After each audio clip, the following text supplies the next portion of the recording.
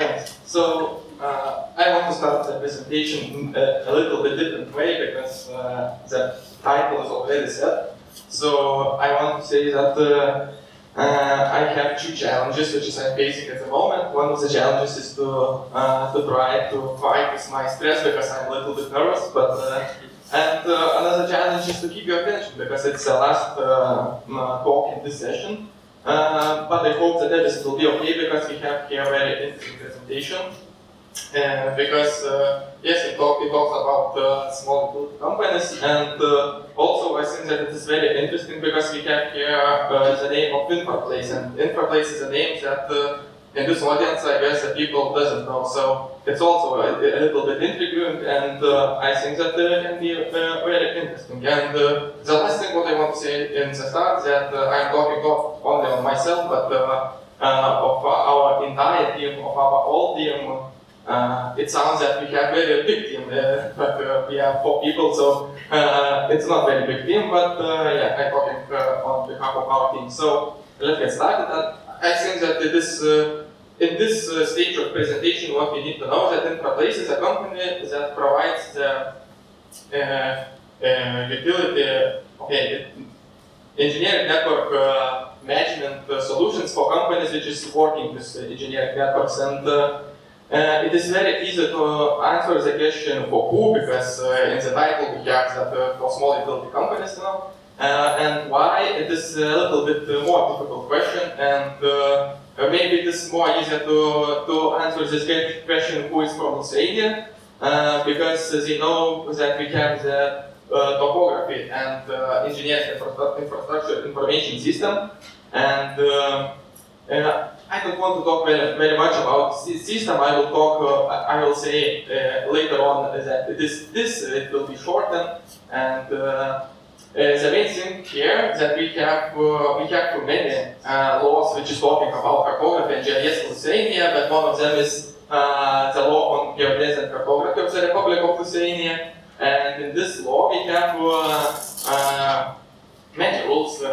Can say the rules, but one of them is that companies which is managing engineering networks, they are required to submit data on network objects to the disk. So in this stage, we need to understand that there is a small, for example, small utility companies which just need to upload the data to the disk, and it seems that it is not very difficult. Now you have a company, you can, for example, try to find some software and do something on yourself, but it's not very easy because the structure, the spatial data provided to the disk must comply with the structure of the other data set. One more term which is not very interesting, but the most interesting thing that is in the right of the slide, that there is a structure, and this structure is not very simple, you know. For example, for people who is not, sometimes they don't know what is GIS. So for people who don't know what is GIS, they really don't know what is QGIS or something else, open source. So for them, start from this level where you have a structure, something like that. It's not very easy. So this is a problem for them. And for example, for people who is sitting here, I guess that, for example, if you see that numbers of the layers, not very big problem, no? But it's problem for persons who is not working with GIS. Also the classifiers. For example, you can say that, okay, we have classifiers, it maybe can be easier for me to edit the data or do something else. But for them it is, you can say that it is maybe 40 more problems.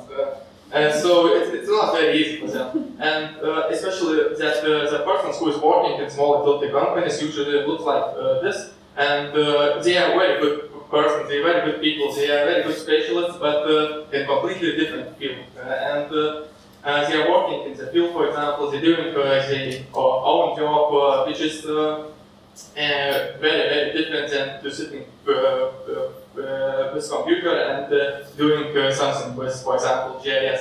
And not only for people who is working in the field. For example, there is people who can work with AutoCAD, but go from AutoCAD to GIS, it's also not very simple.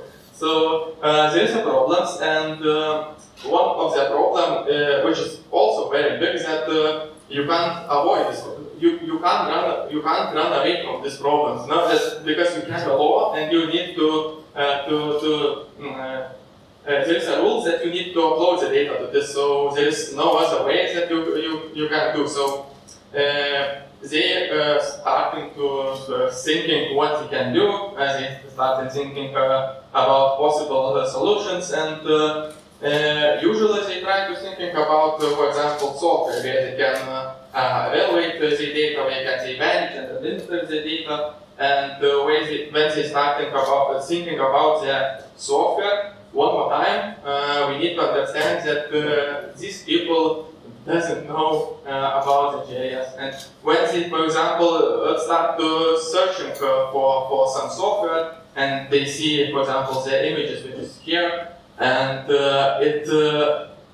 for us, for example, it's very easy to say that this is a commercial piece software, this is open source. I guess that everyone can say that this is IPS Pro, this is QGIS, okay? For them, both is very similar, and they don't see very big differences. And also there is a problem in general that sometimes we try to choose our software, for example, by interface or how it is designed. So it's not very good. And when they try to search for software, for example, when you don't understand very good the software, when you don't understand what is GIS, it is difficult to see very big differences. You know, you see the general situation and you can say that both of them is new and complicated for you. And also that both of them is requires time and effort to learn how to use the software, and both of them is very similar. But there is one differences which they see, because one more time, these small utility companies know, and this is very important for them that one of the software is paid or one of them is unpaid. And when you don't use the GIS software before, it doesn't matter where you can start, or from this or from this, you know. So for them it is very important that one of them is paid and one of them is unpaid. So it is not very difficult to guess which type of software our solution includes. So we are talking about open source GIS. And okay, one more time about InfraPlace. It is a very young team because we started developing our solutions in 2022 in July. So our team is specific because we have our team lead is a lecturer and we are students. So it is also very interesting. And as I said before, we are a company which is providing the solutions for organizations, which is managing utility networks, and they work with the spatial data. And in this slide, what is most important that our customers now working with open source GIS software, and there is no that example when you, for example, want to say that we can do the both products with OpenGIS and with commercial software. This example is that there is a customer who is now using open source GIS, and they started from the beginning. And now when they working with OpenGIS in our environment, I can say, because I will talk about it later on, they don't have very much questions, because it is not only the software where they can do something, but there is created whole environment. And when we're talking about exactly about our solution, I don't want to talk very much about the technical way that what we have here, but we need to talk a little bit about it. And for example, there is an example where we have the solution for small utility companies. We have a few people, and in this solution we have, for example, some data view maps, some editing forms, and something else. And now we can see how it looks like. It is a real solution. There is a print screens from our customers. So one of the most interesting things that, okay, we all know that in QGIS, for example, we can create some forms like this. But we don't use this very usual, because for us it's not very big deal to, for example, edit data in that table. for persons who is not working with GIS, for example, who is first time open source GIS software, and they, for example, open the attribute table where is 40 fields. It's not very easy for them. So this forms very helpful.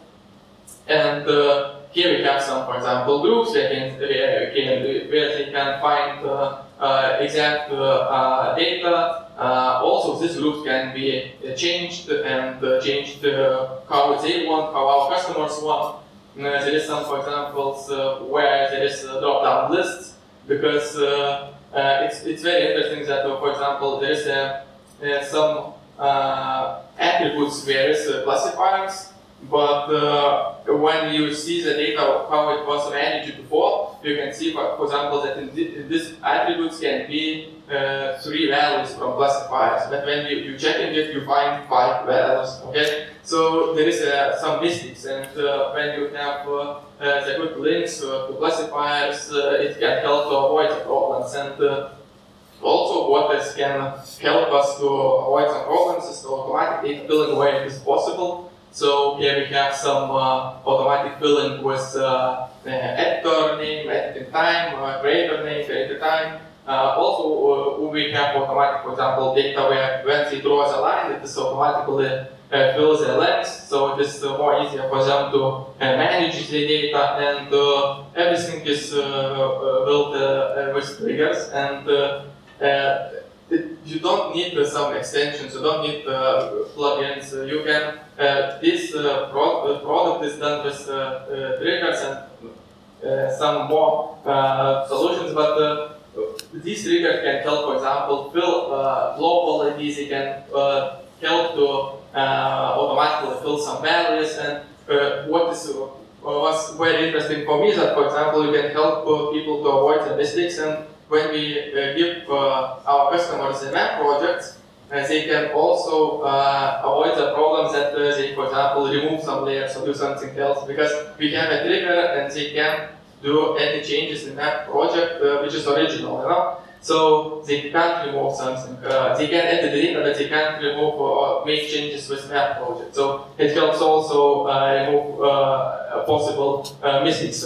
And there is a tool, for example, one of the example of tool, which is where you can export the data, which is similar to the structure of this. And also this is very good because there is in backend there is more difficult situations than this, because here our customers can only choose where they want to export the data and click one button, and this is done by you. So there is descriptions, because we try not only to show them one time how to do it, or only to say that there is a tool and you do what you want to do, but we try to learn something. So yes, and all of this is in one file storage, and this file storage, when we have small utility companies,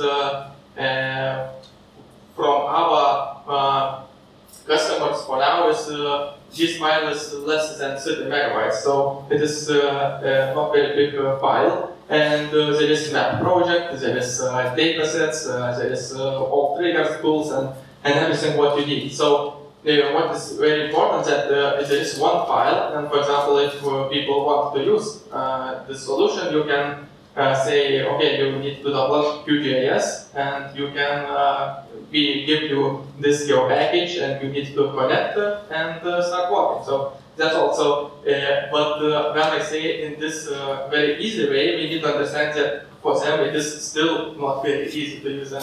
So what we have a training platform where they can find everything what they need. I think that it is very important to say that we creating everything in that way that everything they find everything what they need, exactly what they need. Also in the map project they find also what they need. There is a project where is layers, also there is what they need. There is exactly that. And in training platform also there is no 100 videos. there is a videos which is help you to start working. If you, for example, give them your package file, so they need to connect your package file, there is a video about it. Then they try to open the map project. It is difficult for them, yes, but there is a video where they can find it and do it easily. And then there is how to break the data, how to edit the data, how to edit attributes, and there is everything in these videos. And there is no videos which they don't need. You know, you don't want to go with a very big platform. There is a very big number of videos where you can find how to do spatial analysis with 100 tools. That is exactly what they want. Okay? So it helps for them because, as I said before, our customers now using our solutions, and there is no very big questions for us. It is, we think that it is very good for us because we created a product where people can find everything what they want. And I think that we have created an environment where simple can be simple. This is the main point, I think, of this presentation, and it is very important because, as I said before, the people who is not working with GIS, who know what is GIS, and it is very difficult for them. When you see from your own perspective, it seems that some tools, some process, it is very easy, but for people who is not working, it is not easy. So we try to do everything that simple can be simple. So we need to be honest and to say that there is some challenges and issues too. So I have a few minutes, so I can talk a little bit about it. And one of the problems is that it is not very easy to reach the companies, small utility companies, because well, as I said before, also they don't know what is GIS, and it is very difficult to show them that. Okay, if you don't know what is GIS, you maybe don't know what is open source GIS, and you don't really know what is QGIS, and you really don't know what is InfraPlace. So we try to do everything that we reach these people, these companies, and it is very interesting that when we reach, for example, them and we show our solutions for them, it is a big chance that it can be a deal, you know? Because when they saw that there is no that way that you give them software and you do I don't know what we want to do here. There is a software and you do something. We try to create an environment where they can find everything what they need, and there is no problem for them to find some videos, to find a map project and something else. And one more problem is I'm not only working with InfraPlace, I'm also the student of cartography in Vilnius University, and as I said before, we have a lecturer in our team, we have students in our team. So there is I think that is a little bit brave statement, which is in here, that at university, okay, I can say that in our university that maybe will be less problems. In our university, in our study program, we learn to be more employees rather than creators. So we think that there is no enough focus on open source GIS, and we don't say that commercial software or open software, one of them is better or something else. But there is a problem, for example, our university, from me as a student, that you learning everything with commercial software, and sometimes you are in the same situation as a small company workers, because you also don't know many alternatives, you know one that there is this software and you need to use it, and okay, you can finish your studies, you can do something on your own, you can download the open source GIS and you can use it, you can try to learn something, but also it seems that we can have also some more maybe things in the university, in our study program, where we can use a little bit more open source GIS, and it can help, because I'm thinking before, when I come here, I think if, for example, my friend will work in small utility company, they say, okay, I need the solution, we need to, for example, use this software, and I know you have finished studies of cartography and GIS, you can help us. And maybe I can help you, because I need some help. For example, it is very good that in our team there is a professional who is using open source GIS in the work, because if we are only the students, it will be very difficult for us also to create this solution, and maybe as I showed you before, that unsimple can be simple, maybe it will be very unsimple for us too. So, okay, I see that I am out of the time, so thanks for attention.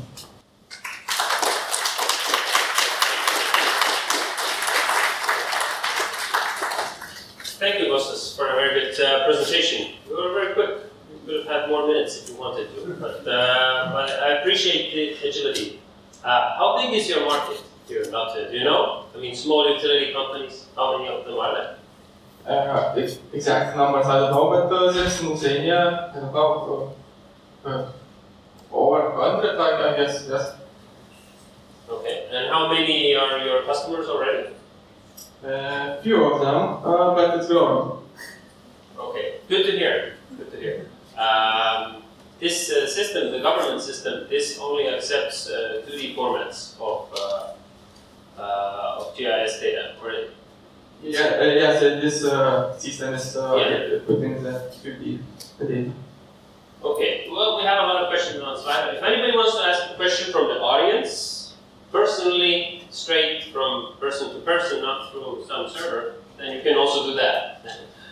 But so far we will take then questions from the Slido. So I will highlight one, and let's take this one. If I understand it correctly, your product is basically a customized QGIS plugin. I think that I don't understand correctly. It's not a plugin, you know.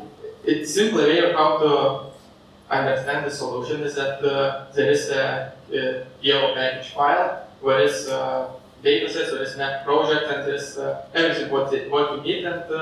And when you're starting your work, you need to download the QGIS and to connect the database, I guess. Yes. Okay, I hope that answered your question. Whoever Mr. or Mrs. Anonymous is, you can ask that.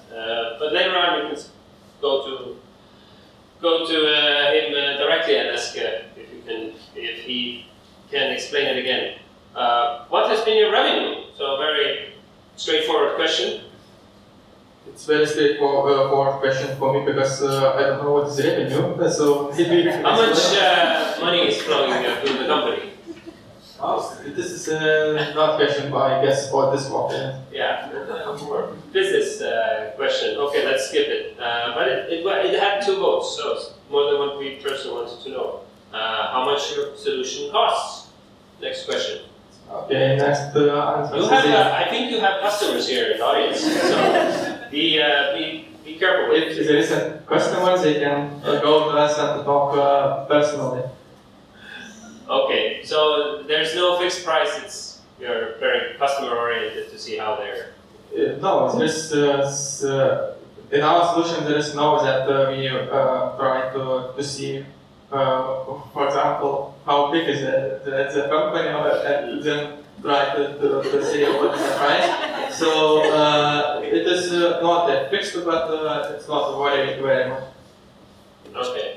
Well, I understand the question is you want to understand the value you can provide to the customer, and based on that, the customer can then more or less tell you how much they're willing to pay. And it's a kind of a discussion, not a forced price, like you have to pay this much, right? Okay, good. Are you in other countries as well, operating? For now, no, but if there is anyone who wants to contact with us or cooperate, so we are open. Yeah. But your solution is very much focused towards the Latvian government system, which is Sorry. I'll probably make that mistake a couple more times, but your solution, do you know, is other governments in other countries are using similar system? I guess that there is a very good solution in that way, also that it can be changed, you know, and for example, if there is a different structure, we can do it, and it helps also to use open source because it's also very good to do it. Next question, any guess why no open source, open data in universities?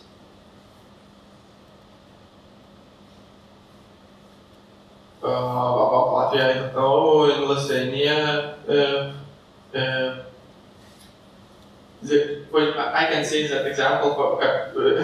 Sorry, I can say the example that in Lithuania, in the study of cartography and GIS, this example that I can't say exact numbers, but for example, we have about 2 courses, which is where you can try to do something with open source GIS, and there's about 8 courses where you can do everything with commercial open source, the commercial software. So I think that it is a problem.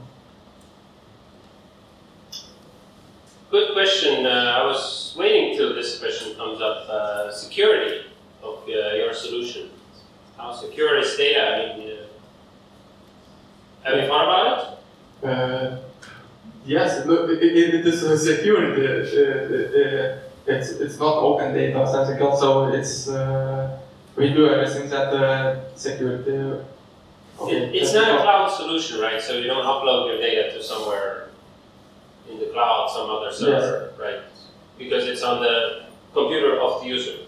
Yes, it is in our customers, and they then put in the disk, so there's no problem. But tell me, regarding the utility network information in Lithuania, I got it right. Is it available openly? Because this government system that collects all the information, can I access it, or can anybody access it, or is it restricted information? Now, I can't say very exact because I don't know what is the situation for now, because you can, I guess that you can see them, but not, you can't zoom in very much with them, you know? Or maybe it is, for now it's because of situation and all this. Yeah, because in Estonia you can actually get the location of utility networks basically as open data. You can see the restriction zones and even the objects to some extent. So I was wondering how that situation is there. So we have a few more questions, some of them already about price, different markets. We already talked about that. What is more important to your customer, price or functionality? I am very happy that there is so much questions about price and something else, and if there is, I see there is a number of questions which is talking about price, and this is a person who is interested in our products, so I really get this conference. Yeah, and maybe we should have a poll on, you know, how much would you be willing to pay, and then we only have very high numbers there. But regarding licensing, is it per seat, organization, term, or permanent subscription? What is the business model there? There's our help is for, I don't know, it is you need to contact with us and to deal with details, you know. It is very difficult to say exactly for our customers because we are honest for us and also for our customers. So we try every time to find the perfect way only, not only for us, but also for them. And we do it really honest, not only there is some vision mission, you know, in our website, but we do it honest. My recommendation is stop asking on Slido. You have Kostas here, he will be in the coffee break. Grab his hand, tell him, I want your solution. How much do you want from me? Thank you, Kostas.